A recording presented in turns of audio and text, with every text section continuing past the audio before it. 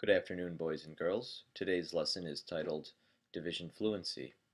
The learning target of today's lesson is to use your conceptual understanding of division, multiplication, decimals, and fractions to improve your division fluency. What that means is if you know and understand certain ideas about multiplication, division, decimals, and fractions, you can use that to actually solve problems more effectively and accurately. I'll give you an example. You can read these here to understand what we know conceptually and what we've discovered in class. But for example, a number divided by 1 equals itself. 8 divided by 1 is 8. 10 divided by 1 is 10. But a number divided by less than 1 increases the value of that number. Take a look at this example. 60. If you divide this by 1, you'll get 60. If I have 60 pencils and I need to split them across one person, that one person is going to get all 60 pencils. But conceptually, we know that if you take 60 and divide it by a value that's less than 1, the quotient is going to increase and be larger than the dividend. So if your divisor is less than 1 and you're splitting your dividend amongst a divisor that's less than 1, your quotient is going to be greater than the dividend. You can look at these other things that we conceptually know. For example, that when a whole number divided by when a whole number dividend is divided by a whole number divisor, the quotient is smaller than the dividend. And you can read the rest, but let's work on this problem. 60 divided by 80 hundredths. 60 divided by 1 is 60, so 60 divided by a value less than 1 is going to be, we're going to get a quotient that's larger than 60. 60 divided by 1 is 60, because a number divided by 1 equals itself. So a number divided by less than 1 is going to increase the value of the quotient to be greater than the dividend. So I'm going to use a combination of conceptual understanding and I'll call it language conversion to solve this problem. You'll notice that we have a whole number, 60, and we have a value that's less than 1. This is a part of a whole. So this is a part of a whole, 80 hundredths. This is 60, a whole. We want to get them to speak the same language. So I want to convert them into both whole numbers. Okay, now the 60 is already a whole number, and the 80 hundredths isn't. But what I do to my divisor, I'm also going to do to my dividend. So I'll try this, for example. I'm going to see this 80 hundredths here, and I'm going to move the decimal in such a way that it becomes a whole number. I moved it once to the right, and I'm going to move my decimal at 60 once to the right. Now you have to understand that there's a decimal over here always. At the end of every whole number, there's always a decimal here. There it is.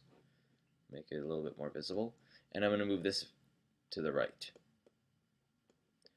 And I'm going to place a 0 here. So right now, what I have is 600 divided by 8. So 80 hundredths became 8. I moved the decimal one space to the right. 60 became 600, and because I moved the decimal to the right. Now I could stop here, but I could move the decimal point as much as I want, as long as I'm moving them the same amount on the divisor side and then on the dividend side. I'll just move it again. So 8 is going to become 80, and 600 is going to become 6,000. And now what happens is I have, and by the way, the reason I didn't put a 0 here is because there's where the decimal goes now. I've moved that. So we have 6,000 divided by 80. So now I've got two values that are speaking the same language. I've got 6,000 divided by 80. Okay? Or I've got 6,000 divided by 80. And now I can solve this like I would traditionally with a division problem. 6,000 divided by 80. 80 goes into 6, it can't. 80 can't go into 60. 80 can go into 600. 7 times 80 times 7 is 560. There's 40 left over. 80 can't go into 40. Bring the 0 down. 80 can go into 400 5 times. And this is what I get, 75. So to answer the question, what is 60 divided by 80 hundredths, the answer is 75. You'll notice that I did something called, language conversion. I'll show it again here.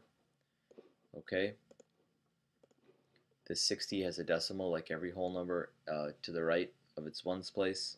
I moved this decimal over 1, 2 spaces, and then I move the decimal in 80 hundredths over 1, 2 spaces. And we have 6,000 divided by 80. And that is how I solved this problem. There's a problem on this page. And the thing I wanted to show you with this is just conceptually, think about this. You've got 60 divided by 80 hundredths.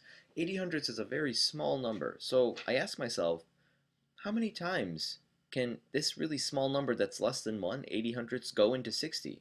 A lot of times, more than 60 times. In fact, we found out it goes into it 75 times. But let's ask ourselves this question. How many times can this large number 60 go into 80 hundredths? This is less than 1. Can 60 even go into 1? No, it can't. So the answer to this problem, that's going to be a value that's less than 1. So it's possible to divide, and we just discovered this, it's possible to divide with decimals and receive values that are actually less than 1. If your dividend is a decimal and your divisor is a whole number, you'll have a value that's less than 1. We can actually try that language conversion strategy. We'll do that in the next video lesson. I'm going to stop this for now. And that's it. I hope that this division fluency lesson has proved useful for you. Thanks and bye.